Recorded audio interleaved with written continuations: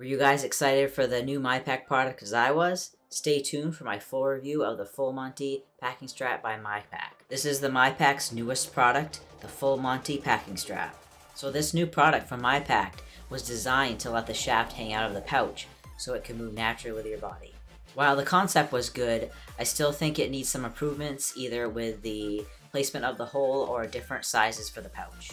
It does not work well with any packer that has decent sized testicles, which unfortunately is most packers. So I think this pouch was actually specifically made for the MyPack packers, which I believe is $68 on their site, which is definitely on the expensive side. So I do think a packer that has a shaft that extends past the testicles might work with this. For my research, the Mr. Limpy Medium Packer is a cheaper option and could definitely work with this than the more expensive MyPack packer.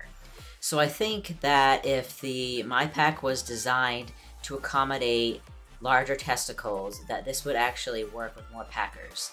I do plan on ordering either the Mr. Limpy Medium or the MyPack Packer to see if those work better, but unfortunately with the packer that I use, which is the Real Magic Packer, it doesn't work for that, which is unfortunate. So for right now, I do not use the Full Monty pouch. I still use my tried and true MyPack Original with the Real Magic Basic Packer, and I actually will link that up here so you guys can check out my review of that, and that is probably one of the best ways to pack.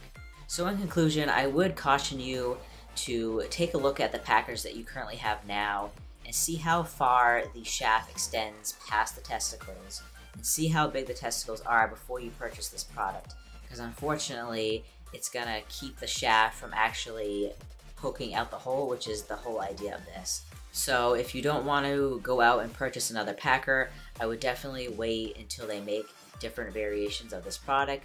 If they end up, hopefully doing that, I think if we kind of reach out and ask for them to make different sizes to accommodate different packers, that would be great, because it definitely, I feel like, is very limited. If you enjoyed this video, please hit the subscribe button down below.